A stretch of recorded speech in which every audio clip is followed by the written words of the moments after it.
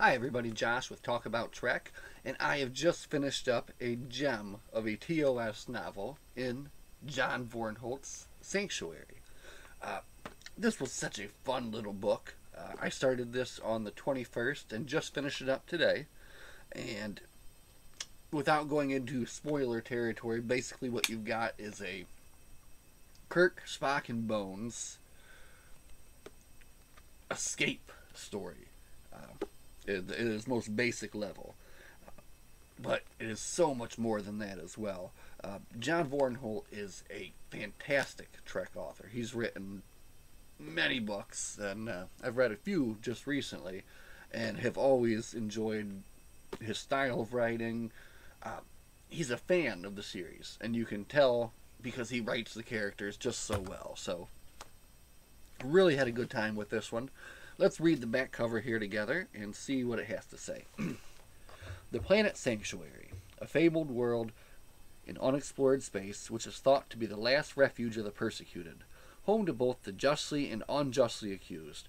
Though its name has been translated into every language in the galaxy, Starfleet has never known its exact location. When the crew of the USS Enterprise is assigned to capture a dangerous criminal named Rex, their pursuit takes them to an unexplored sector of space. Captain Kirk, Mr. Spock, and Dr. McCoy continue the pursuit in a shuttlecraft, following Rex to the surface of the planet. Sanctuary.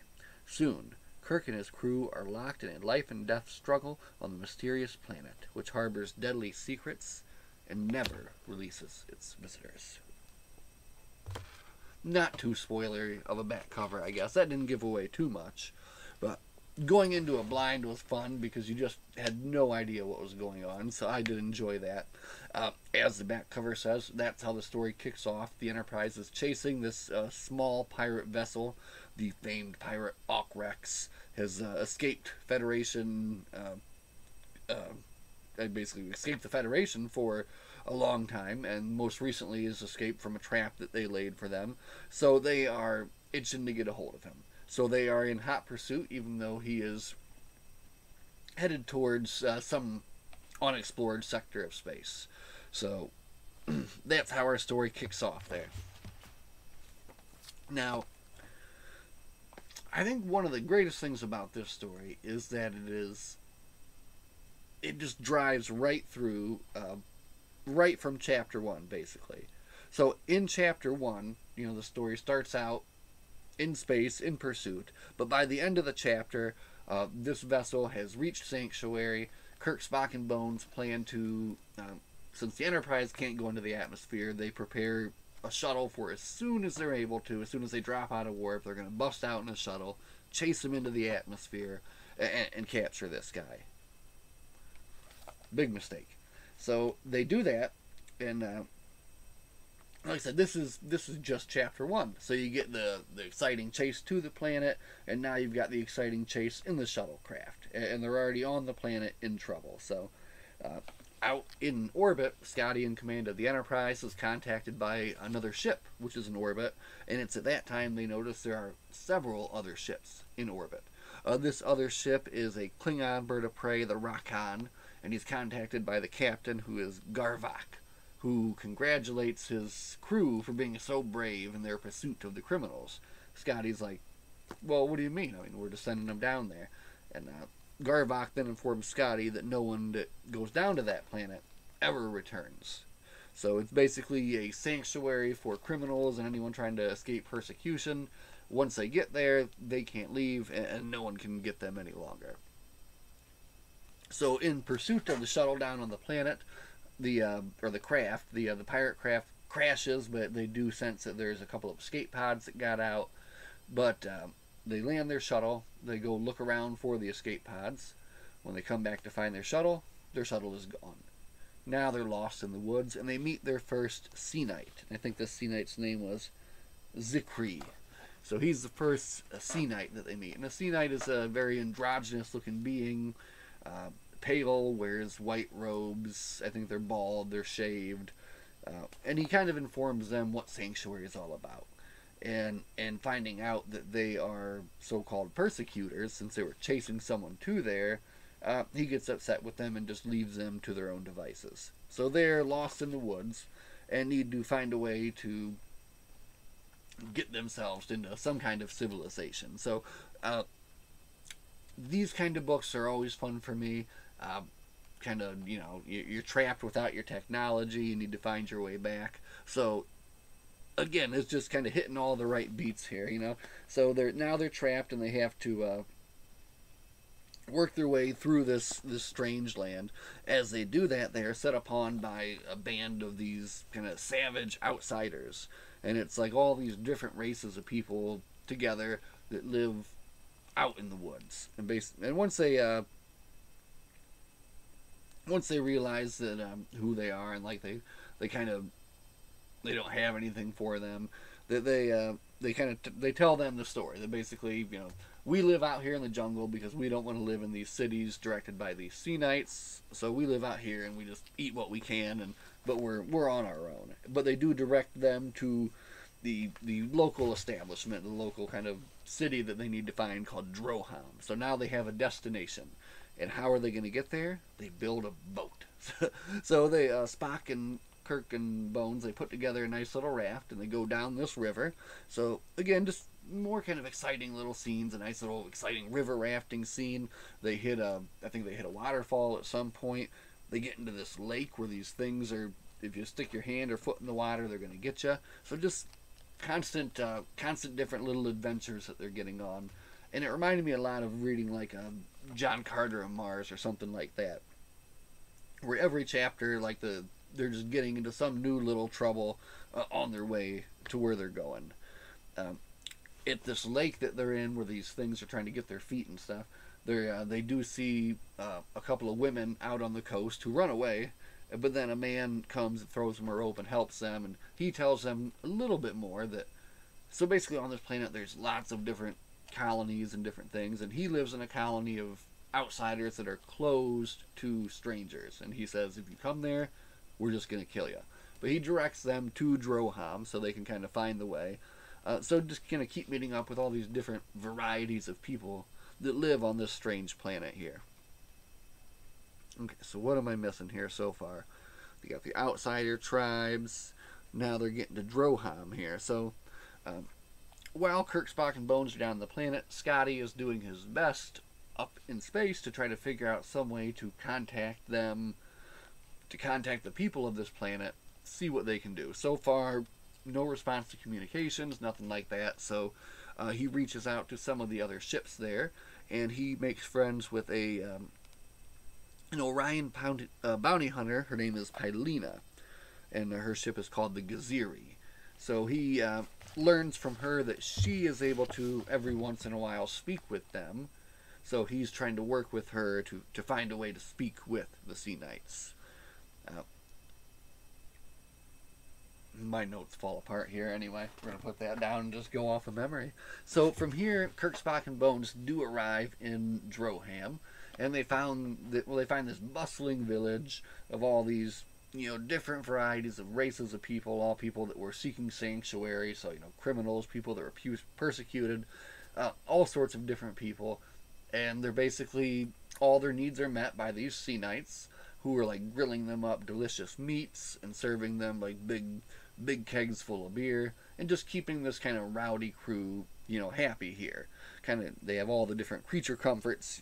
The one thing they do lack, though, is women. It's basically mostly men here, and Kirk and Spock and Bones notice that there's hardly any women here, and they do meet a strange character who is a boat maker out on the harbor of this place, who kind of encourages them to get away and use one of his boats to do that.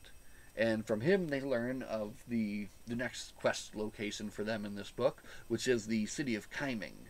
So they are able to finagle with this character whose name is Billy Wog, who is this very large, they describe him as extremely large and strong humanoid creature. They finagle with him to get themselves a boat and get out of Droham, and just in time, actually. But they get out of Droham and they set a course for Kyming. So now here we go again. You've got a little sea chapter. So you've got Kirk, Spock, and Bones on this rickety little boat going out to sea, looking for an island that they know is off in one direction, but apparently it is surrounded by mist. so it's going to be very hard for them to find. They have a decent trip until they run into a squall. Of course, there has to be some kind of trouble on the sea. It can't just be a calm trip from one place to the other. They make it through the squall after a little bit of trouble, but they make it through and they're able to basically crash into the beach at Kyming. Once they get there, the administrative sea knight there that sees them basically says, "Okay, well, you've made it here. You're welcome here," and he shows them to a little hut where they can change their clothes and spend the night and eat some food. And now their new location, this kind of sanctuary called Kyming. So you're shown again like a whole different way that people live on this planet. So here on Kyming, they meet with a couple of new characters here, and they meet with Renna, who's this dark-haired female, and her father is in the medical care of the Sea Knights there in Kyming, and is dying apparently, and they say it's because of a torture that he was under, and that's what they escaped from, and they were persecuted, and they've reached here. So, and then along with Renna, there was another girl, and I didn't write her name down. I don't remember it now. It'll come back to me though. But she is also there, and she's kind of lived in this place her entire life. So for her, she doesn't understand the mindset of these other people at all, who just basically want to get off of this place, and she feels it's like the most perfect place. So they learn a little bit more here in Kyming. These Sea Knights have a kind of a temple there where they do all the training and they bring up the order and all that. And of course, Kirk, Spock, and Bones decide, well, that is the place that we need to be. So after the death of her father, Drenna joins up with them, and I think it's kind of revealed at that point that her father was the pirate Rex, or maybe she was the pirate Rex. Kind of one of those Dread Pirate Roberts situations where maybe the name just changes, you know. So Drenna was a very cool and well-written character, and I enjoyed her very much. He gave her a couple of chapters, kind of all of her own too, where she. Well, actually, let's get to it right now. So they make a plan basically to infiltrate the temple of the Sea Knights. They know there is some sort of transporter there, so they're thinking, hey, that's our shot to get out of here, and that's what they plan on doing. So with a little bit of ingenuity, they're able to get a hold of a Sea Knight robe, and then they dress up Drenna as a Sea Knight. I'm going to find my book and find that name. They dress up Drenna as a Sea Knight and have her lead them out of Kyming and towards this temple. So they get into the temple under the guise of going there for some kind of training, something like that. And they are able to get through to the transporter. And but basically, once they get through and they get in there, they set off the alarms. They're out of time. They need to get out of there quick. And Spock is only able to beam them to their last known location. And it's an unknown system, so like he's able to just barely learn it enough to just do that and get them out of there. So beam to the last known location they go to, all four of them. And where it's at? It's back to Droham. Only this time not bustling and lively, but completely a ghost town. So they're running around trying to see what's going on, running up the streets. At one point they raise their voice and yell, and at that point they catch the attention of their old friend Billy Wog, who kind of motions them to be quiet and come on up to the top floor of this place where he's hiding at. And he shows them what's really going down here with the Sea Knights. And they point towards the ocean, where all of the inhabitants of Droham apparently have been drugged and knocked out and are being loaded one by one into these cages. And they just keep loading them into these cages and into these big giant carts and these big giant automated machines, getting ready to pull them off somewhere.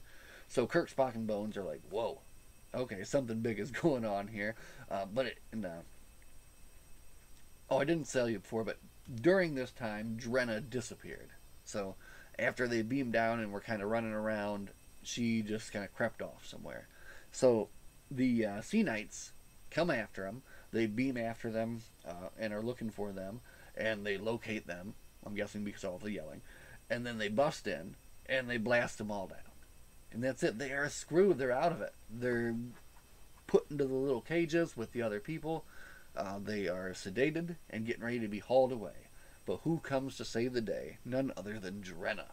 So, I mean, really, the heroine of the story here came through, dressed up like a sea knight still, and just basically stayed close to Kirk, Spock, and Bones during this whole strange trip where they load up all these people, take them up this mountain into this giant cave, which turns out to be this crazy medical facility where they take these people and they, first off, they shave them completely, and then they turn them all into eunuchs, and then they turn them all into sea knights. And through a course of like 90 days, they purge them of their memories of everything, and they come back out of there being sea knights. So, boom, boom, boom, that's the big twist of the book. The sea knights are actually just the people that are coming there for sanctuary. They don't have any way to reproduce themselves, so just for hundreds of years, this is what they've been doing. And they claim that they only do it with like the rowdy inhabitants of that place, Droham, and all these other places are safe. But I mean, if they do that, really, who knows? So once that's discovered, Drenna is able to track down where Kirk, Spock, and Bones are being located. She gets to Spock first, who is actually already awake, just kind of waiting for his opportunity to get away. And here comes the opportunity. So Drenna is able to get Kirk and Spock up, and they find Bones at the very last moment, getting ready to be taken to his operating table. They get him up, and they start their incredible escape from the facility. So they do a little bit of sabotage to cause some distractions for them, and they're able to work their way towards the mouth of that cave and to one of those machines to get the heck out of there.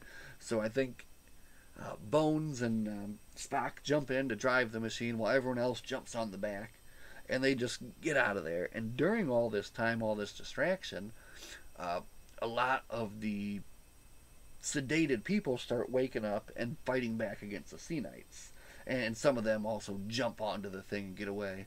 And it's our good friend Billy Wog and a friendly Andorian, a Tellarite, that get on as they make their escape out of the cave mouth. So they get out of the cave mouth and they just kind of hot-foot it away, and they are told by this Andorian who claims that there is a place called the Graveyard of Lost Ships. And he gives them the location, tells them what river you need to go to. So they set a course in their little walking machine to get to that thing. They go up to the river, and at that time they are set upon by something. They don't know, but they're assailed by rocks from above. So they kind of make up a thing of shields, but eventually the machine takes too much damage, and they have to abandon it. At this point, they realize they've lost the Andorian. The Tellarite has been crushed. So Kirk, Spock, and Bones and Drenna make their way kind of up towards this river, towards this graveyard of lost ships. As they do that, they kind of put together these shields to protect them from whoever's throwing these rocks from above. They have basically they have to kind of run, and at one point it's like a mad scramble, like to get through, and they're attacked by these what are called like outsiders, and they don't really go into detail about them other than they're gargoyle-like. So I don't know if they were maybe inhabitants of the planet, other people that were persecuted that got away that turned into this thing. But anyway, these kind of little creatures are chasing them, attacking them, and have just about overwhelmed them after a very strong battle, when they are saved by these people led by their Andorian friend. So the Andorian didn't abandon them. He only ran on ahead to get his friends and come back with some grenades to scare these things off and get Kirk, Spock, and Bones into the final destination of this quest, the Graveyard of Lost Ships. And in the Graveyard of Lost Ships, what do they find? Their shuttlecraft, the Erickson. But as they've been told by all the people here, and all the people here in this colony are tinkers, basically. All people that want to work on ships and who dream to get back to the sky.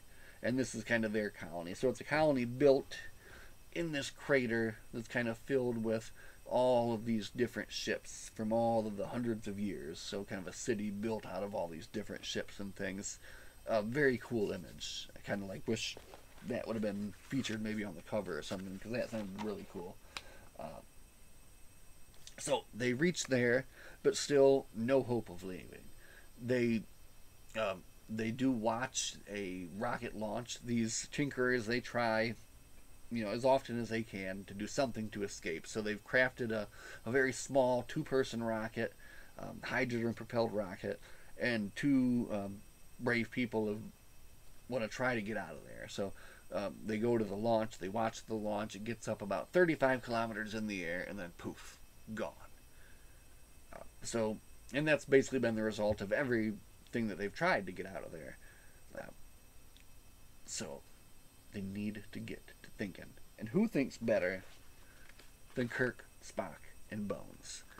And this is where, right, this book has been so fun. You've had like pirate chase in space, pirate chase on a planet.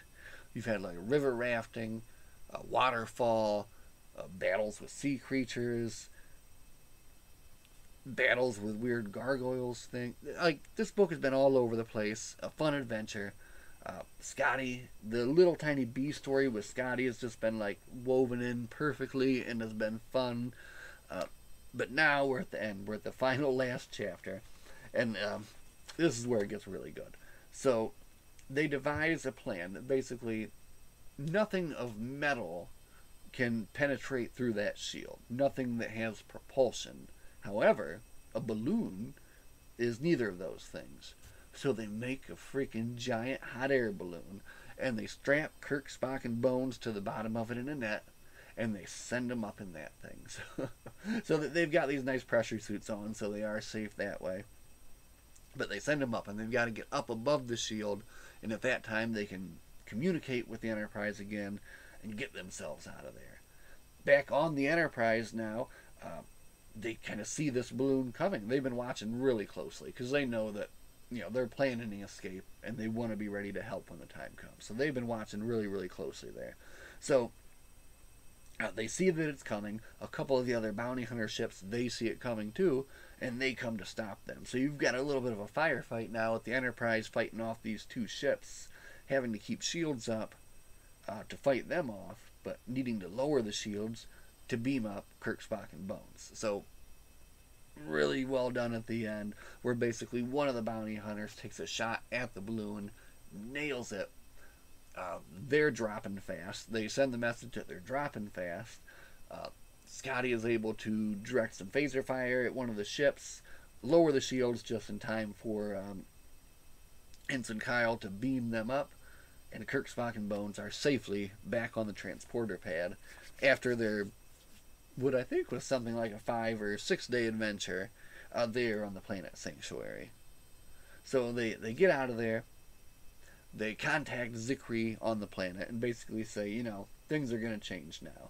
We're going to tell everybody that this is not a sanctuary. What you're doing is taking people and turning them into sea knights. And that's not cool. So things are going to have to change on that planet for sure. Drenna remained on the planet, and it was her intention to, at some point, take it over. So, just a really interesting story, really cool. Apparently, the idea came, I have of course, Voyages of the Imagination, and when John was asked about the book, or where the idea came from, it was because when Manuel Noriega was sought for arrest, he sought sanctuary in the Papal Nuncio, and the U.S. respected the authority or the ancient tradition, and they surrounded the church and played loud rock music until they drove him out. So it gave the guy the idea of sanctuary being a place that sounds good until you realize that you're trapped there forever. So that's where he came up with the idea for the book, and man, what a fun book it was. So I really had a good time with that one. So anything by John Vornholt is going to get a thumbs up for me anytime. So that was John Vornholt's Sanctuary. I don't know what I'm going to read next, but I do have a little something here I can show at the end that I might want to show off at some point. But look at that. Have you ever seen a jigsaw puzzle book? it's got like 4 puzzles in there you can take apart and put together. So very cool. It was a gift from my brother-in-law, and I might want to talk a little bit more about that and some of the other fine gifts that I was able to receive from my family this Christmas. So maybe something coming for that. And still looking forward to the year in review video, which will be coming up here real soon, because we're coming right to the end of the year. So, wow. As always, everybody, thank you so much for watching. Live long and prosper, and we'll see you next time. Bye.